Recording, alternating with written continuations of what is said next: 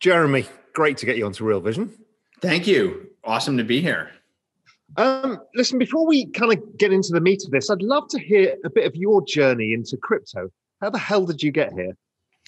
Yeah, it's a great question. My background is in building kind of internet software platform companies, and sort of started in the early '90s and the mid '90s in the sort of first generation of the commercialization of the internet, and was very focused on how to build essentially like the tools and the infrastructure for building the web.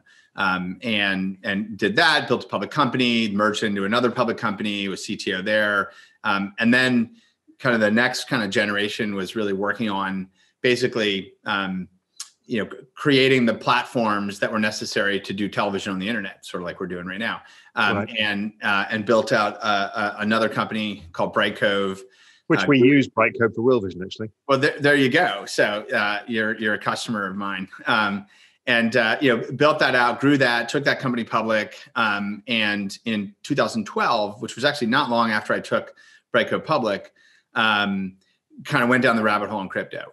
And now the interesting thing for me is that, all of the things that I've worked on in my career, there's like a thread that runs through it all. And the thread is basically what brought me into the internet in the first place back in 1990, 91 was the realization that this was an open network that any computer could connect to, and that basically the protocol layer of the internet was also a set of essentially open protocols, open standards, and that distributed or decentralized infrastructure was incredibly powerful. It would, and back then I was like, okay, this is going to disintermediate media. This is going to disintermediate communications.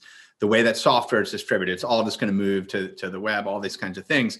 And the same kind of thing with television. It was like, why are people, dependent on like birds in the sky or a physical plant into a home to distribute television? Like open protocols, decentralized distributed infrastructure on the internet is going to mean everyone can be a television, producer, distributor, et cetera.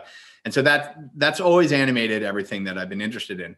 I also happen to have, studied kind of international political economy, global macro, other things a long time ago. And so I've always had a kind of interest in kind of the global financial system, comparative economic systems. And after the financial crisis in 2008, I kind of went down the rabbit hole of I want to more deeply understand central banking. I want to understand, the way the underlying kind of currency system works. And that was just like at a personal level. I wanted to get into that. So in 2012, when I kind of got interested in Bitcoin, specifically, it like connected all the dots for me. It was like, okay, this is like the next logical infrastructure layer, the internet. It's another layer it's like a missing layer of the internet. And my interest in sort of like the impact all of this stuff can have like on global political and economic systems, like very profound. And so I couldn't help myself. Basically, I just went deeper and deeper and deeper. And then in 2013, decided to actually step out of running a public company and co-founded Circle. And so that was kind of the journey there. And I think a lot of the ideas that we've been pursuing since founding the company, are starting to really materialize. So what was the vision when you started it? I mean, I actually got into the crypto journey at the same point because I was in Europe at the time. We almost lost the banking system. That was soon after the financial crisis. We saw Cyprus. Sorry for interrupting your video, but I have a very important message to share. At Real Vision, we pride ourselves on providing the very best in-depth expert analysis available to help you understand the complex world of finance, business, and the global economy. So if you like what you see on the Real Vision YouTube channel, that's just the tip of the iceberg. You should come to realvision.com and see how we're not leaving any stone unturned. From publishing more in-depth videos, live discussions, written reports, and our latest feature, The Exchange, where you get a chance to engage with experts, fellow subscribers, and learn from everyone's experience, which can't be wrapped in a video. It's an experience which you live and learn from. So if you go to the link in the description or go to realvision.com, it costs you just $1. I don't think it's something you could afford to be without. So what was the vision when you started it? I mean, I actually got into the crypto journey at the same point because I was in Europe at the time. We almost lost the banking system. That was soon after the financial crisis. We saw Cyprus, and I started looking into, can I create the world's safest bank? And then a friend of mine came to me and said, actually, you need to look at Bitcoin. And that started me on that journey. So when you started Circle, what were you trying to do?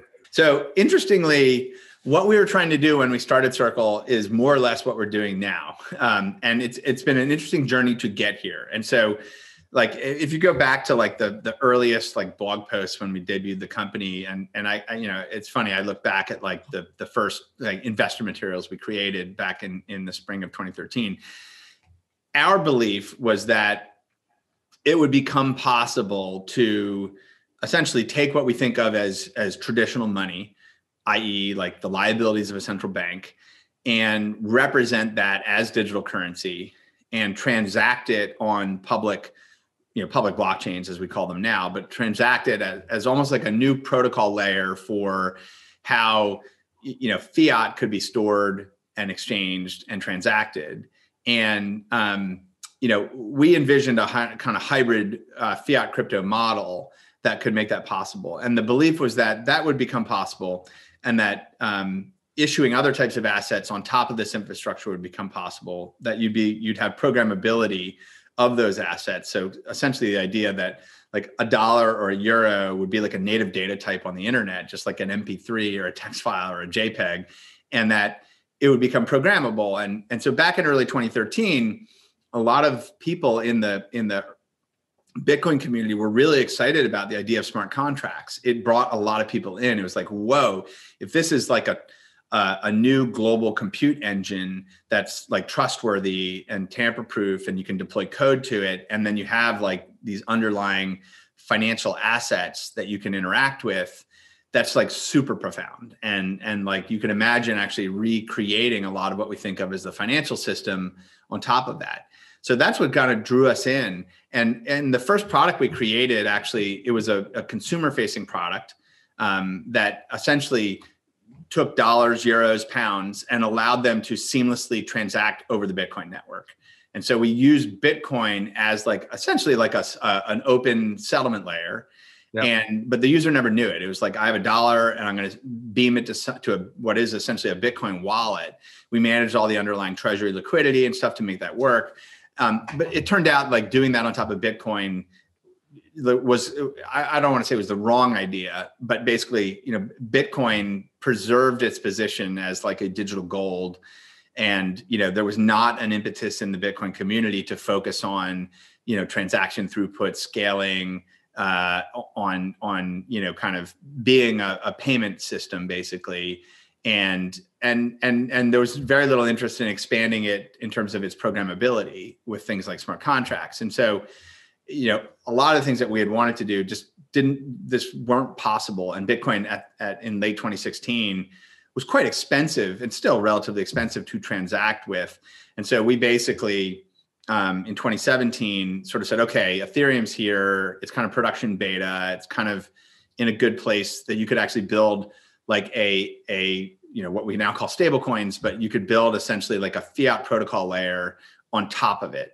And so we envisioned that, and that led to the creation of USDC, and which we then launched in 2018, and that's grown a lot. So now today, like there's essentially like these new standards for fiat digital currency that are kind of private sector led, i.e. these sort of regulated stablecoin models. USDC is by far the biggest in terms of, playing in that, regulated space. And now it's becoming possible to basically, transact instantly, globally, extremely inexpensively. And the ideas of programmable money have arrived as well. I mean, DeFi is programmable money. It's people basically saying, how do I write financial markets in code, deploy it on the internet, and then, stablecoins become a really critical part of that as well. So we're sort of seeing a lot of the early things that we envision becoming possible starting to happen. So who are the main users currently of USDC? I mean, USDC, when we launched it with Coinbase, so Coinbase joined a consortium with us, Center Consortium, which governs sort of USDC. And that's actually going to be expanding a lot in the coming year or two. But the bootstrap use case, as I like to call it, was, crypto capital markets, basically. So, in late 2018 or mid to late 2018, people wanted a transparent, audited, compliant, liquid, redeemable dollar stablecoin. I.e. not Tether. Yeah, I mean that's people wanted that. So like the bootstrap use case was, okay, this is going to be a better way to do this, and it's not the Roach Motel. It's you can get in and out of it, and Circle offered a really straightforward institutional service for utilizing it, and Coinbase obviously offered a really compelling retail way to get in and out of it. And it was always, it just worked. It was free to create it, free to redeem it. And so it sort of grew in that use case. And through, if you look at like late 2018 into like late 2019, obviously like the crypto markets weren't as robust as they are, right now, but things were, adoption of stablecoins was growing. And so it just got listed on tons of exchanges. Every wallet decided to support it. Custodians started supporting it. So the whole ecosystem, really adopted it. And we did, I think, a really good job of that. Hundreds of companies started just saying, okay, we're adding support for this. And that sort of ties into the next piece, which is, we very early on focused on working with developer teams that were building what is now DeFi, right? And the DeFi movement in late 2018 was really nascent. And but by summer of 2019, like stuff was getting deployed. Like Compound was out there. A number of other things were out there. And so first was just like as essentially a dollar market infrastructure for crypto capital markets, like just being a great dollar market infrastructure. And then secondly, was, okay, now this is actually what people want to borrow and lend and utilize in DeFi markets. And then obviously in 2020, DeFi has exploded. USDC has been a huge component of that. And obviously crypto capital markets have exploded and it's grown a lot in there. But what was fascinating was we were seeing, interest in, hey, this is actually like once people started utilizing it, people realize like, wow, I have a digital dollar that I can transact on the internet. I can transact with anyone with no counterparty risk at the, basically with the final settlement in seconds for a fraction of the cost of what we think of as traditional international money movement. And, people were waking up like, this is actually a really good payments and settlement medium. And so that's been one of the big stories for us in 2020 is tons of different types of businesses that are now saying this is a better way to store value, transmit value, et cetera. And, one of the big themes, for example, is we've seen these incredible interest and demand from Latin America, from Africa, from Southeast Asia, where it's dollarization might be the theme if you want to think of it that way. But, these sort of digital currency dollars are really attractive as well, both as a store of value relative to, say, what their current currencies are doing. We think of Bitcoin as the main store of value kind of scenario for crypto, and it obviously is the biggest. But dollars are also a pretty interesting store of value in a lot of cases too.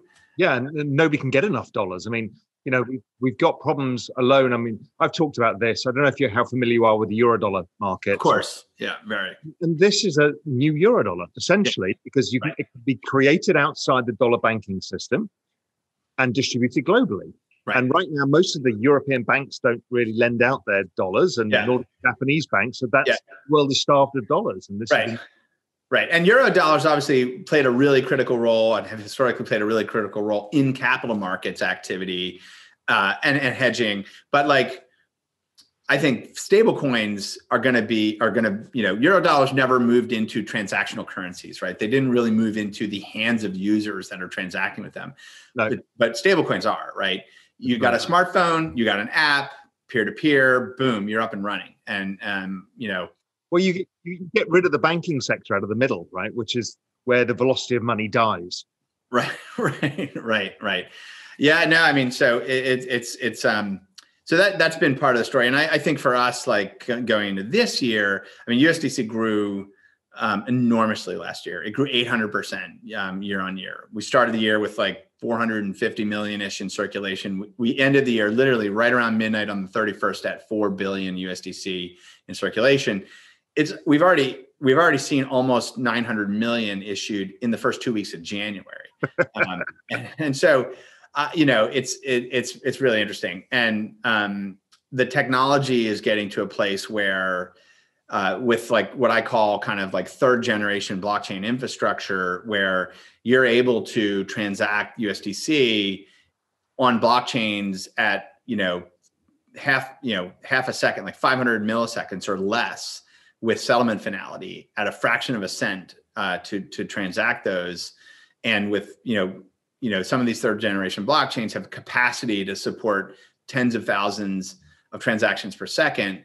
You start to say, wow, okay, you could actually move like fulsome capital markets over to this and, fulsome retail scale payment activity as well. And so I think that's one of the things that we're really looking for as we go forward, is this getting integrated into more, sectors of financial activity. And what's happening is DeFi is giving it a yield curve. So, Exactly. much like the Eurodollar market, okay, Eurodollar market goes further out, but you're starting to get still very nascent. Totally. You're starting to get the price of money, internet money, essentially. Totally. Absolutely. Yeah. So, I mean, we're very, very, we're paying a lot of attention to that. We actually have a high yield digital dollar account product that's launching this quarter. Actually, it's institutional. It's for businesses. So if you're a business and you've got cash, you can convert your cash to USDC and put it into yield markets. And we're giving basically 8.5% for an open term product, and upwards of around 11% for tenor based products. And that's basically putting dollars into stablecoin into these interest rate markets. And that's, from a corporate treasury perspective, really attractive, right? If I'm a corporation and I'm sitting on working capital, like would I, how much of that am I willing to allocate to essentially these new risk markets? And what is the counterparty risk? Because the Eurodollar market is obviously a bunch of participants, so it's a relatively spread. How does it work in this? The way this product is being rolled out is it's through a strategic partnership that we put together with Genesis. And Genesis within Digital Currency Group. Genesis is obviously one of the biggest crypto primes out there, and Genesis Capital is the largest institutional lending provider in the world right now in the crypto lending space. And so what you're really doing is you're basically saying there is a high quality underwritten institutional borrowing base that's out there that are active market participants in digital asset markets, and you're effectively lending to them. And these firms and their counterparties are many of the top institutional players in the market. The cost of capital may seem high when you say, oh wow, okay, it's a 10% cost of capital, but the market participants are making significantly more than that. And so when you're what you're really doing, it's almost like it's a passive way to participate in the digital asset markets. It's an interest-bearing passive way to participate in these markets without buying the underlying Bitcoin. So it's an interesting space that's emerged around that. I mean, that's effectively what DeFi yield is too. But you're dealing with more retail participants in that case. And can institutions actually put this on their books yet?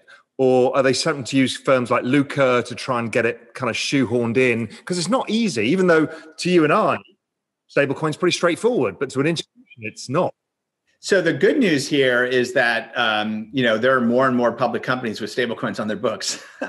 And so, big accounting firms are now, dealing with that. There's more and more clarity around how to treat these as a financial asset. I mean, obviously, even the guidance that came out just last week from the OCC, basically defining these USDC like or dollar stablecoins as electronic stored value, and that's very, very important as a classification.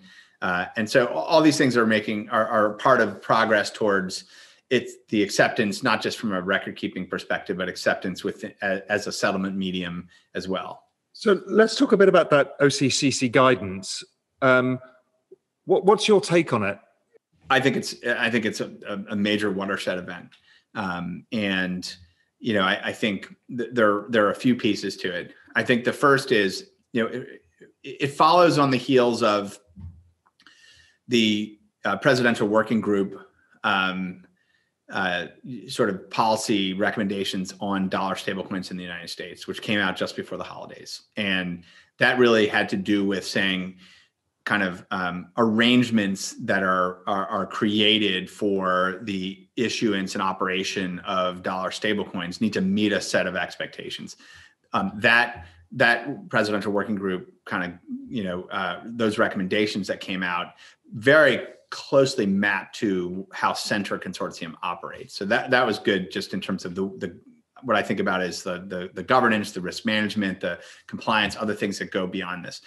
The OCC guidance is getting kind of like very specific. It's saying, okay, if you are a bank in the United States financial system, you can utilize stablecoins as a payment infrastructure. You can issue them yourself as well. So you can participate in issuance, but you can utilize it as a payment infrastructure on par with ACH, on par with SWIFT, on par with debit network rails. And it defines how to classify it and think about it as like an electronic stored value medium. And it specifically provides a whole set of guidance on using this on public blockchains. And so it is elevating public blockchains like the Bitcoin network, the Ethereum network, and other public blockchain networks to being market infrastructure for the mainstream financial system in the United States, which is a huge deal. And this is like, I think this is significant, and it ladders on the SEC guidance that came out in late December as well, which basically after 3 years, the SEC finally clarified that broker dealers can self-custody, clear, and settle digital assets around kind of custody rules and transfer rules and so on. But it clarified that how broker dealers can do that.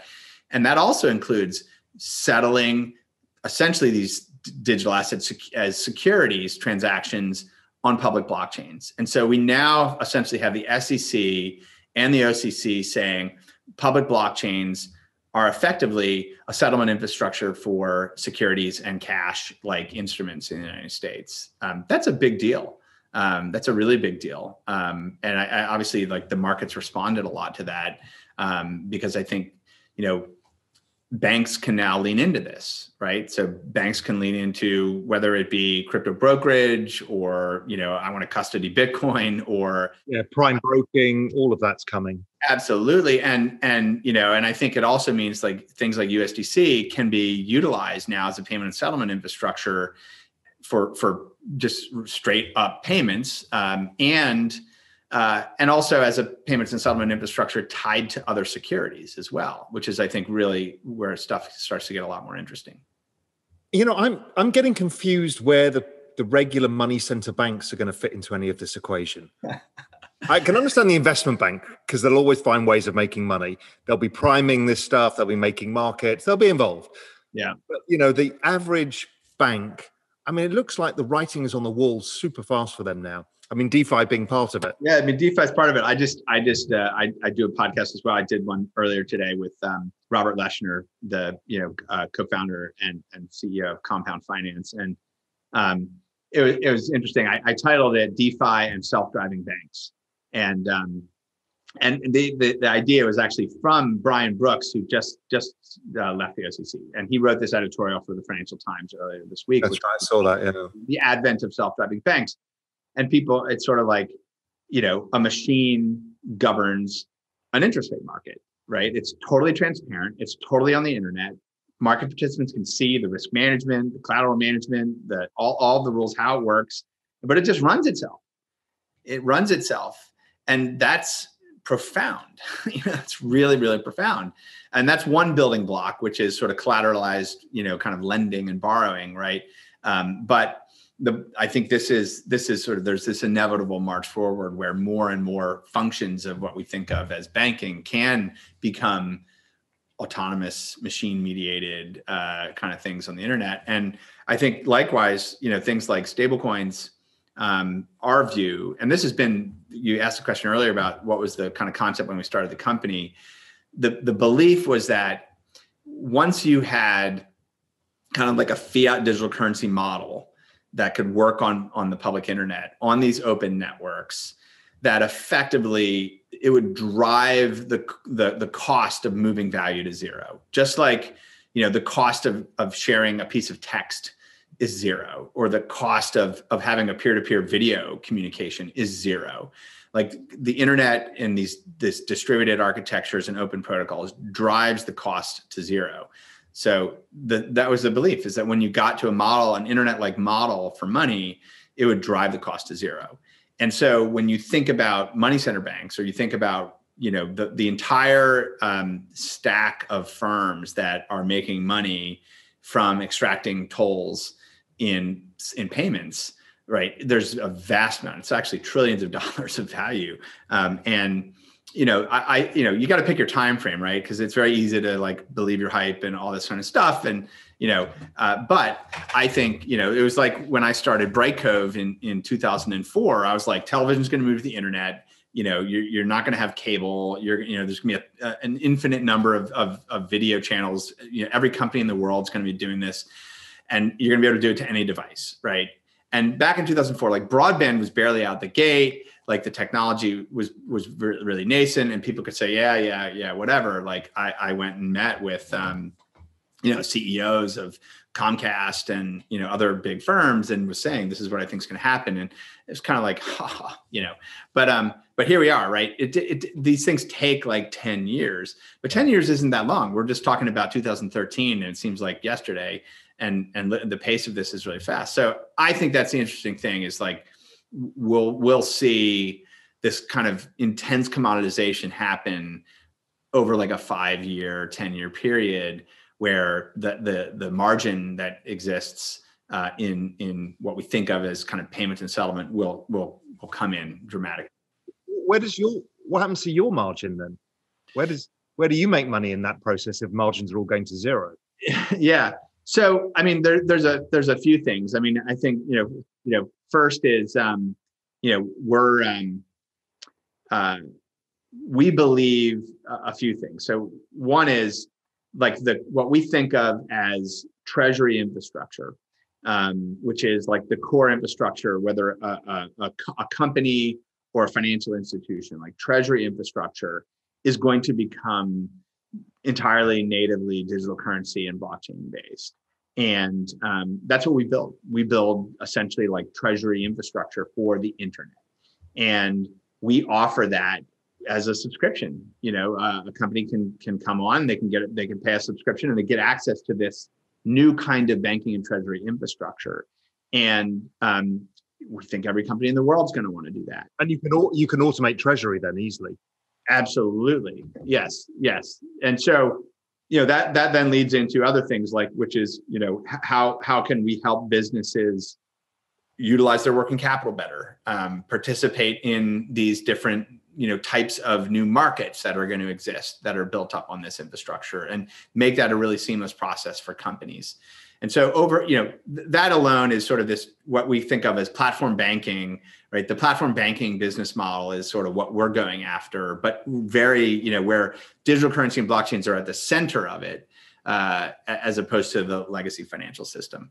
And I think that leads to the other piece, which is, over the long run, we believe that more and more things that we think of as what corporations do, their treasury, their governance, the equity itself as an instrument, debt contracts, so many of the things that go on will move to be digital assets on blockchains in this infrastructure. And we want to be helping play a role in that transformation. And we think that there'll be lots of interesting ways to monetize that. Yeah, I'm even interested. I've been thinking through: will corporations exist as we understand them? Because corporations created one legal entity, Exactly. but really something like Exxon should be. You should be able to buy a token in their upstream revenue, the downstream Absolutely. green. Absolutely. So I don't know. Corporations are going to exist per se. Yeah. So I think this is something I've been thinking a lot about, and then what is a corporate form? What are these new corporate forms? I mean, Robert from Compound, like Comp Token, is a community-owned protocol that generates cash flows, that has voting and governance for its development and evolution. Like, what is that? Like, that's not a corporation, but it's like this on-chain thing. And there's ultimately has to be interaction with the corporate legal system in different ways. And so I think one of the things that will be interesting is like jurisdictions kind of figuring out some of that. But I totally agree. I think that the nature of corporations changes. This technology shift is, in my opinion, it's sort of like the Gutenberg press or the invention of the joint stock corporation, the birth of capital markets, all these kinds of things. It's that big. And, these things play out over decades, right? But I think you're going to see just more and more experimentation in these, what I call new corporate forms, whatever we end up calling them, which do involve these layers of tokenization, transparency, governance, access to revenue streams in different ways. At a macro level, I love it because it gives us more opportunities to seek value and to invest in different things. Yes. Because you're going to create tokens that, talk about on IP, music streaming rights, absolutely, celebrities, on influencers, on different parts of what we understand now as corporations. Yes. There's millions of tokens. Totally. Absolutely. I believe it so much. I mean, I use the internet is good at a lot of different things. One of the things it's really good at is supporting the development of long tail markets. And when you think about, eBay, when it first came out, right? No one could have ever conceptualized that people would have, individuals with things they want to sell that there'd be a marketplace that could actually support that, Beanie Babies or whatever it is, the long tail of things. No one ever thought that you could basically monetize people's intention and attention with, long tail advertising, right? I'm a tennis instructor in Tallahassee, and I can find my customers in an efficient way with a marketplace, an auction marketplace that exists. And the same thing as you go down the list in terms of content. And obviously, like the mega scale marketplaces are Amazon and Alibaba. And there are not, I think people haven't yet realized that we're going to have long tail capital markets. And, people, the Russell 2000 or NASDAQ, whatever, like these are going to look tiny in comparison to the capital markets that are being created right now. And this tokenization theme, right, will fit into that. Like people, it will be viable to efficiently have capital markets at that very, very long tail. And what's interesting is once you tokenize everything, we move away from bonds, credit, stocks, commodities. You go into something which is all called a token, let's say. Yeah. But they all have different attributes. So what you've got is a hyper complex world, which means the other side is you can generate alpha again.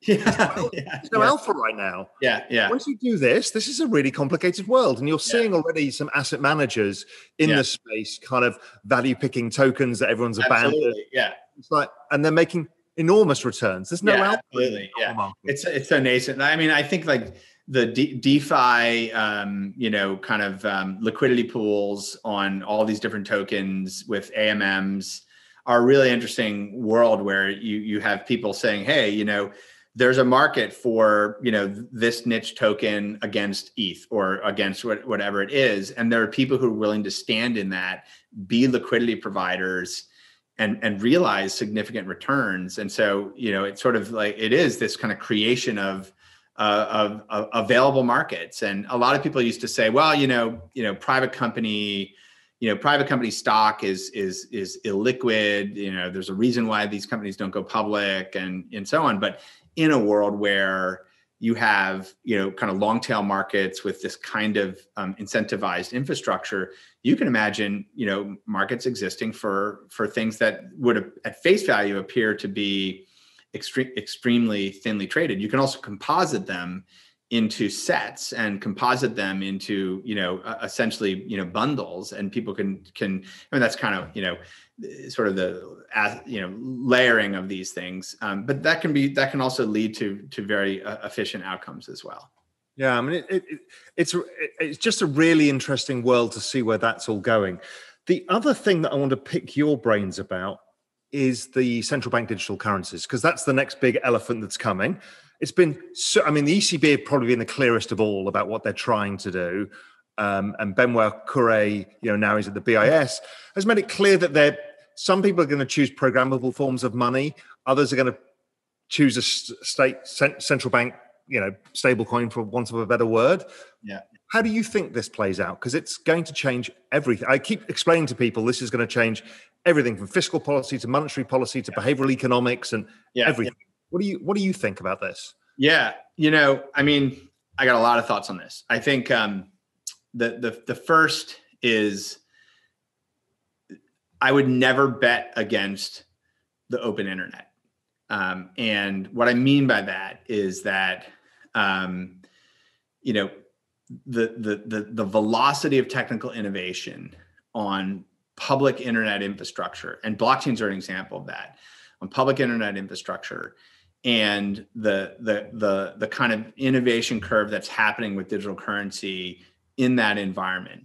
When you think about where it could be 2 years from now, 5 years from now, like it is going to rapidly bypass what any government could ever do.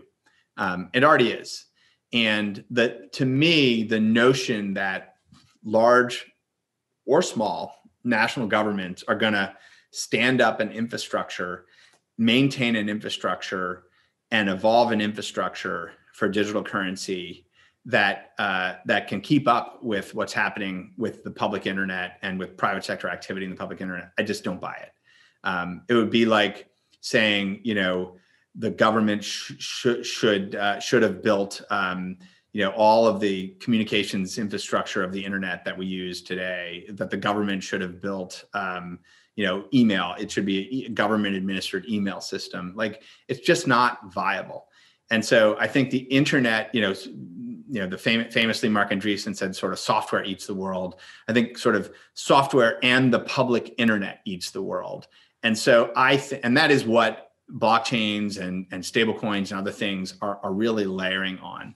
And so in that world, I just don't believe that you're going to see, the Federal Reserve and the U.S. Treasury, just talking about the United States right now, it just does not seem tenable to me that they're going to stand up and operate this infrastructure. But would they just have a stable coin and use your infrastructure, for example? Well, so this gets into, ultimately you've got a few things. You've got kind of sort of standards and public infrastructure. You've got financial intermediaries, private sector financial intermediaries, and then you've got risk management supervisory mandates and monetary policy down there as well, right?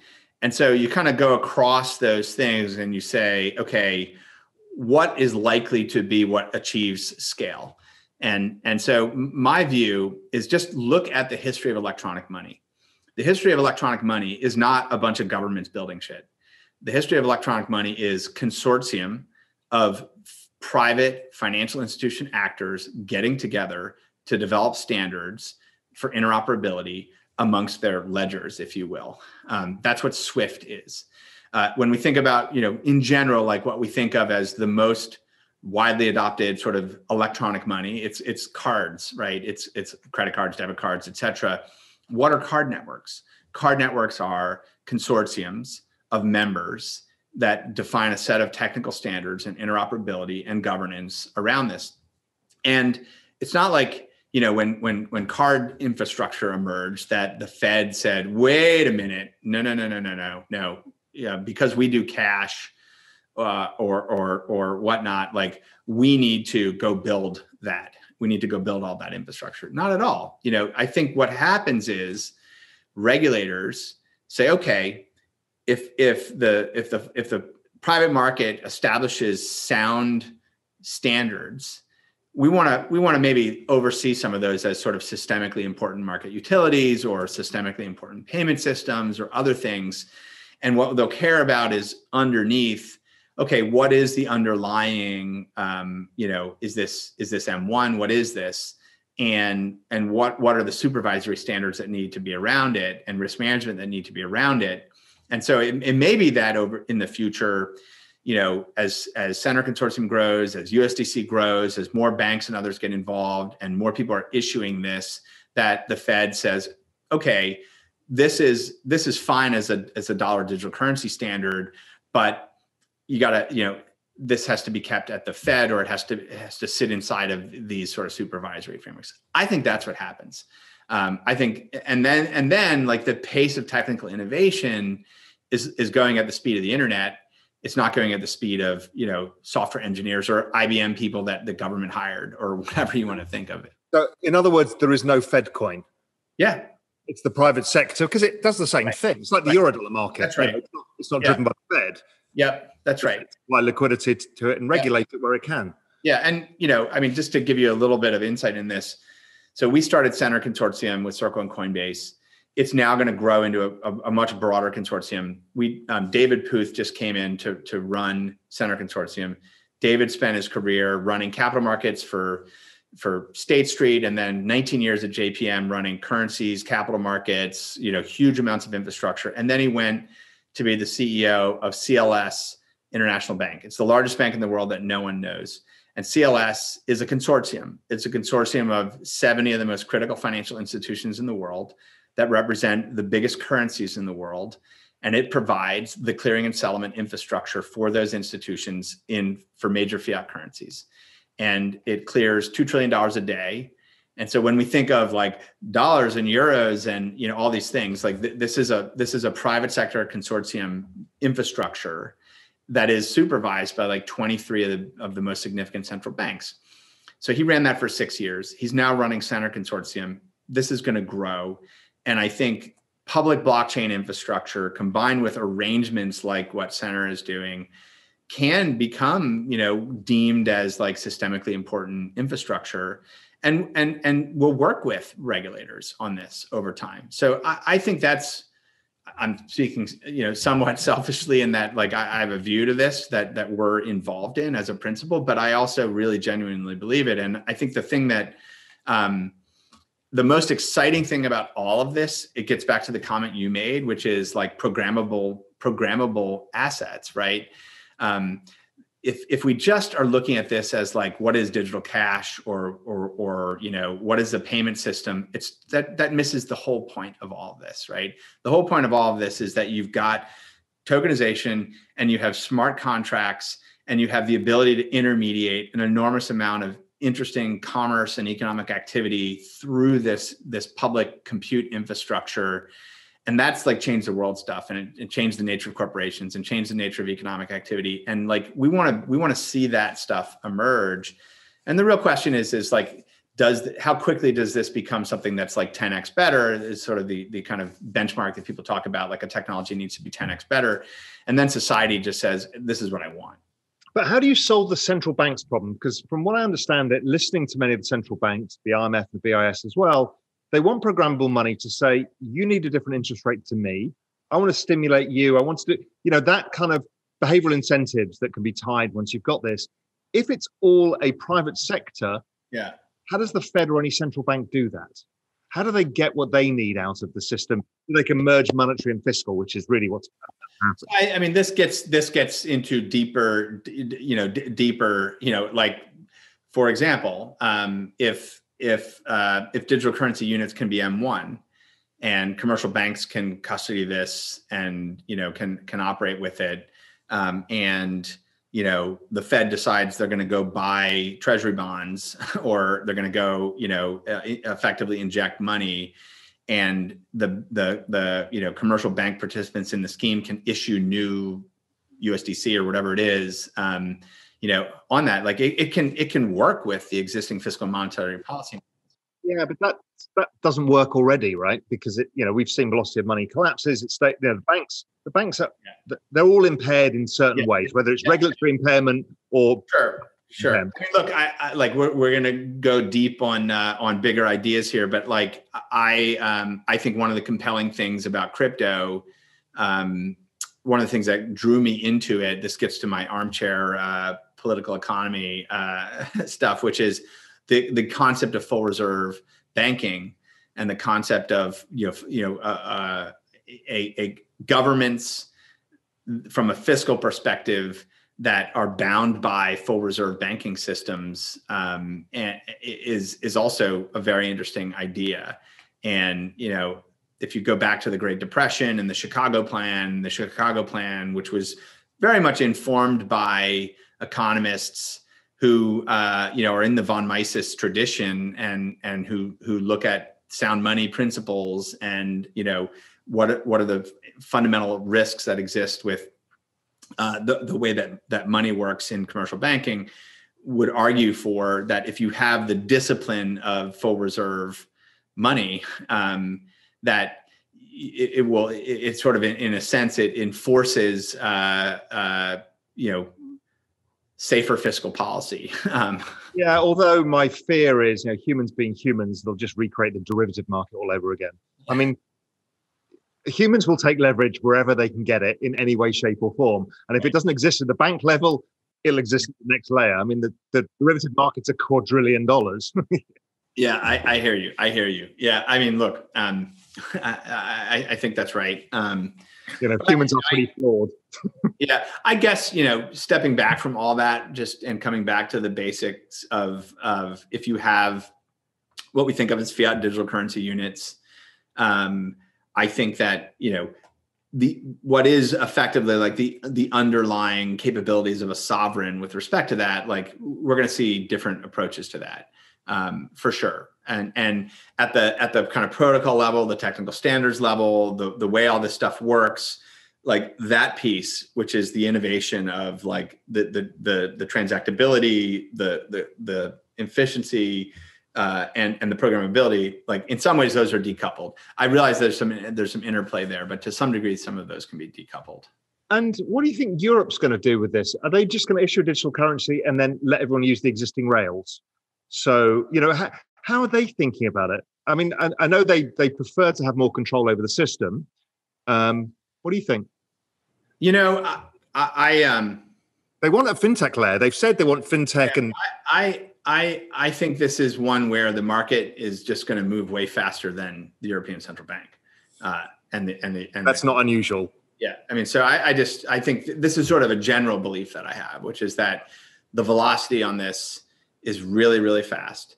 The benefits are going to start to compound really, really fast, and market participants, whether they be businesses or individual consumers or financial market participants, will start seeing those. And it's a little bit like what I said about, say, what might happen in the U.S.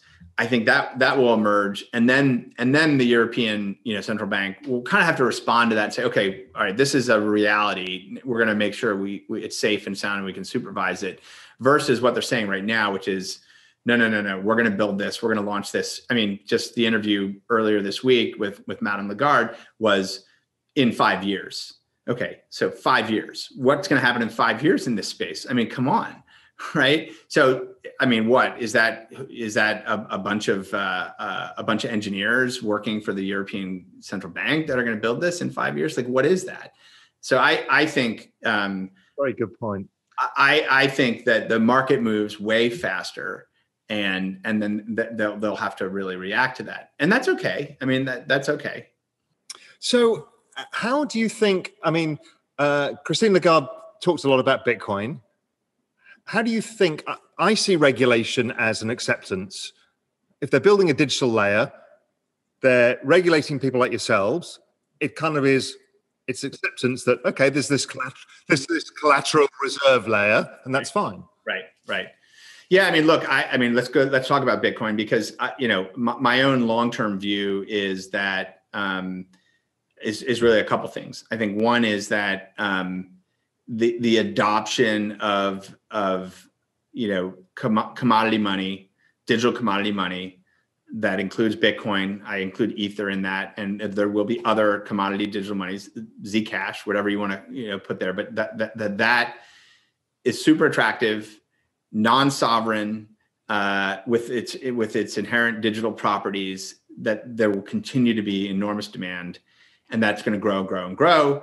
I think governments and central banks are going to put it on the balance sheet. I think governments are going to subsidize its creation, i.e. like infrastructure for validation, mining. Like that is where we're headed. And that's going to get bigger and bigger and bigger.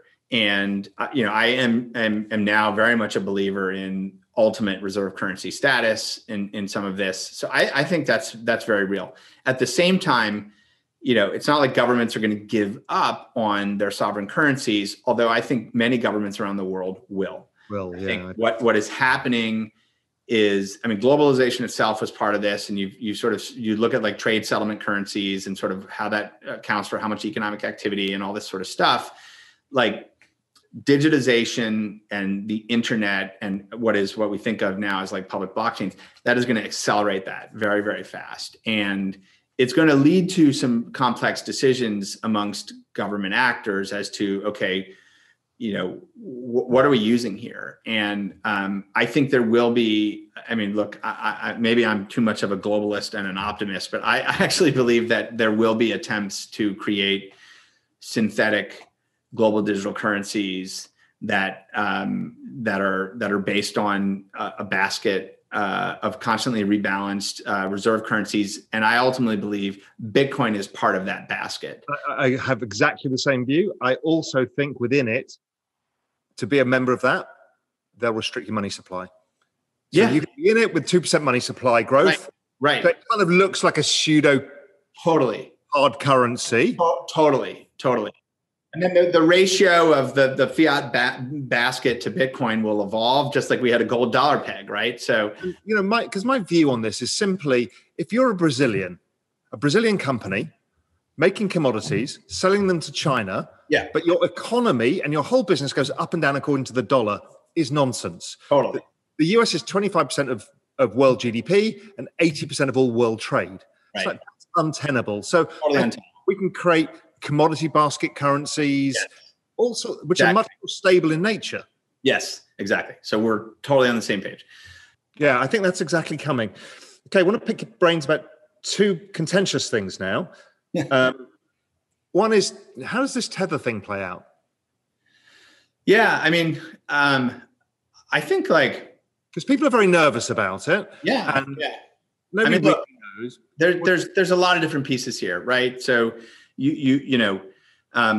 as everyone knows, right, what a lot of people consider to be like the bugs, as it were, are actually its features.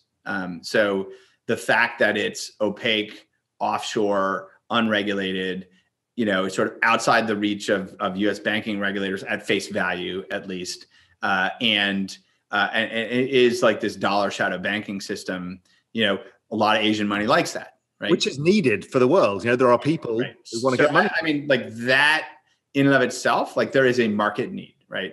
And so it's filling that market need. It's also filling a very explicit market need. It just happens to have the order book liquidity depth in Bitcoin markets in Asia. It's just it is in that place because it was in that place, and it sort of has USDC has eaten a lot of share. So USDC as a share has really grown and will continue to grow because a mainstream financial system for everything from payments and settlement to use in financial contracts and other things, no one's ever going to build that on top of Tether, in my opinion. And so I think stablecoins like USDC will grow and grow and grow. And if you look at the percentage of economic activity or market activity that's going to be denominated in stablecoins like USDC versus in something that has those other attributes, I think the things like a dollar stablecoin like USDC will actually represent a much, much, much larger part of the ultimate activity. The open question is is there an attempt at intense legal and regulatory enforcement on something like Tether? That is an unknown, right? We certainly know that there are inquiries and stuff, but who knows, right? I don't want to speculate on that. No, and if it is being used for, let's say, Chinese capital flight, right? you don't know who's incentivized. It may be the government who are incentivized to keep it. You don't really know the players. So do you see, I mean, there is a theory that goes around of some sort of catastrophic failure risk within this. You concerned by that, or you just think it just loses its kind of share over time and it's not big enough in the end to matter? I mean, I think it continues to grow in absolute numbers, and I think, but I think over the mid to long term, in terms of its ultimate market share, I think it will be smaller. I don't like to speculate on the books and records issue. Like, I don't know. I mean, I really don't know. And I know there are many significant market actors that really depend on it and do find it trustworthy. And I expect that, and I don't know this, but I would expect that Tether is probably transparent about their books and records with some of their big counterparties as well. They may not be with everyone, but so I don't know. I'm actually personally not overly concerned by it, but I want to raise it because it's a big question that goes around. I think as open as they can be, and it's relatively okay. The other one that's contentious but is interesting is XRP. Mm-hmm. How do you think that plays out? Because that's sort of in your space as well, but in a different part of your space. Yeah. I mean, I guess there's sort of two things there. I mean, I've always believed that the kind of payment settlement layer is going to be things like stablecoins, and that on more generic public chains, and the like. And so I think that will play out. I mean, in terms of XRP as a security, I am not a lawyer here, so like I don't really know. I mean, that's going to be a long. Yeah, but forget the legal stuff, because none of us know that. It's exactly as you said.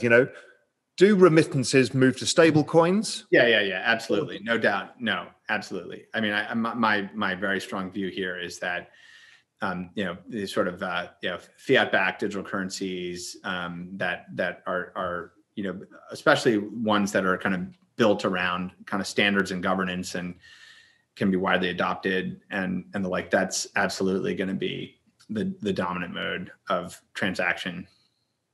Another question for you is about the new developments in the Lightning Network, things like Strike, and I'm not sure you've seen Bottle Pay yet, that's coming out of the UK. Super interesting. Yeah. What are you thinking about Lightning Layer and how that might work for you? Or I think we've been tracking this obviously really, really closely, and I think Bitcoin's getting really close, both with Lightning and other extensibility, where you could issue USDC that ran over the Bitcoin infrastructure, right? So at the moment that becomes really viable, we'll be there, obviously. I think that's, you're chain agnostic, essentially. We are totally chain agnostic. And in fact, earlier in 2020, we rolled out essentially a multi-chain governance framework for USDC. And USDC is now issued on Algorand. It's issued on Solana. And very, very soon it will be issued on Stellar. And there are going to be many more blockchains. So if there's a public blockchain that has the capabilities to support USDC as a protocol, and it can meet sort of security and sort of some of the features that USDC has in terms of how it is administered and operates, then USDC should be there. The way I like to think of it is like your digital dollar should be cross-platform, like just like your digital music. Like everything should be interoperable. I mean, everything should be interoperable. Everything should be cross-platform, to pretend that we know like which public infrastructures are going to be the ones that are adopted. There's a lot of competition there. It's like operating system competition. And there's gonna be more of that. And so, our commitment is that USDC should be able to be available and interoperable on many, many chains. And we're continuing to roll those out. And you've seen interoperability in the beginning from your whole career has been that, right? Exactly. It's been exactly looking at that and figuring out how does all this fit together. And precisely. Yeah, precisely. Because a lot of people don't believe in it. I mean, there's the whole maximalist view and stuff like that. It's kind of weird. It seems obvious that there's going to be a number of players. We don't know who they are or how it's going to evolve. Right. But there's going to be a lot of fun in that process. Totally. Yeah. Jeremy, look, that was fantastic. Really, really interesting. I think people will have learned a lot and got us up to date on all of this. Any other things up on the horizon that we should be thinking about? What about the new SEC chairman? Oh, yeah. Gary Gensler. I like Gary Gensler a lot. I know Gary, and he, I actually co-taught an MIT course on blockchain stuff. I was one of the guest lecturers in his course. So what I know about Gary is he's super smart. He's spent a lot of time looking at this technology and this space and the issues in it. I think he cares about them a lot. I think he's also a strong regulator. He's not at the whim of anyone, and so I think he's a strong, independent chairman. So I think that's really good. But he's also, I think, probably thinking about the competitiveness of the U.S. financial sector, the advancements in these technologies, and he's thoughtful about risks. And so I think he's an excellent choice for the SEC chair. I think, there'll be dramatically better engagement, I think, with the SEC, with the crypto industry than under Chairman Clayton.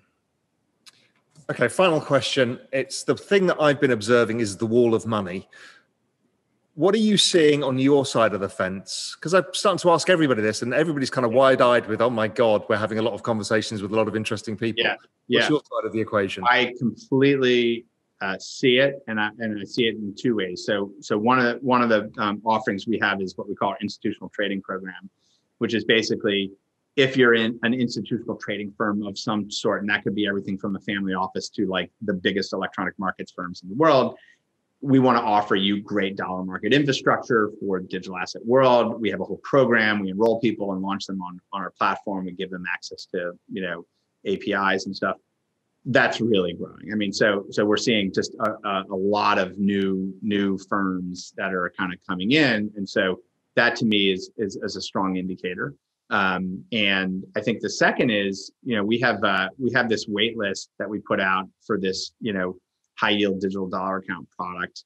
And we had over 3,000 companies sign up. What's fascinating about it, we haven't launched this thing.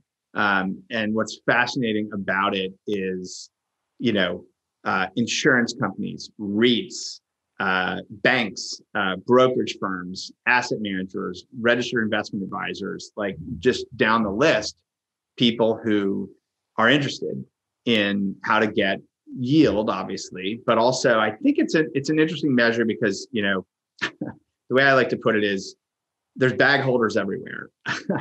and there's a lot of people who are really committed to and personally even invested in crypto. And they work in companies all around the world, and they work in financial institutions all around the world. And they're all saying, hey, boss, we got to get involved in this. Hey, we ought to be allocating to part of our balance sheet to this. We should be putting Bitcoin on our balance sheet. We should be putting these yield products on our balance sheet. And so we're seeing that's like another kind of institutionalization.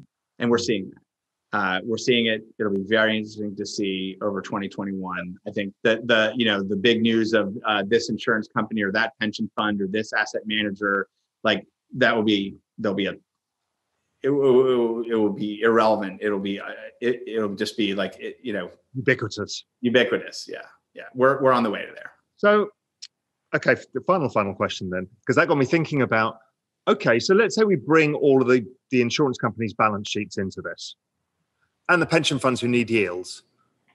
Yields are going to converge to the interest rate markets, right? We're going to lose the yield pickup over time. That's like the efficient market theory, right? And so it's sort of like pick your time frame and how dynamic and fast growth are these markets and how much essentially ARB exists and how's that ARB priced, and then how does that flow through, right? So that's sort of the question. And so when people ask, are these yields sustainable? My view is over the long run, no. Clearly they'll converge, but how fast and in what form? And then the other thing that becomes interesting in my view is, if the borrowing markets for stable coins, as an example, start to, really as they become utilities for everyday settlement and transactions, then the kind of borrower profile shifts to more like commercial borrowers. And so, yes, that would also bring the yield curves in line, right? So it'll be interesting to watch. Yeah. It's just so fascinating. Brilliant, Jeremy. Really, really appreciate it. Good to spend some time with you. My pleasure. Thank you so much. All right. Take care. Thank you for watching this interview. This is just a taste of what we do at Real Vision. To learn more about the complex world of finance, business, and the global economy, Click on the membership link in the description. Give us 7 days to change your life. This will be the best dollar you ever invest.